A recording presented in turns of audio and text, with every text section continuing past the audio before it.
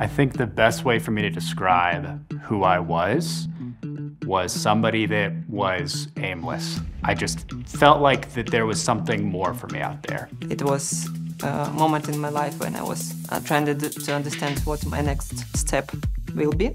I joined Acton because of a friend of mine who went through the program, and I was very excited because I saw his transformation. It was filled with people who were just exceedingly high caliber individuals. The stuff that I was learning was just next level. In many ways, I could understand that I am able to do more than I imagined before. Simultaneously built up my confidence as a person. I'm probably more confident in my abilities than I ever have been in my life. The most powerful part in Acton is life for meaning, to understand what is valuable for you and what provides meaning in your life. It is a matter of putting in the effort towards things that matter in your life.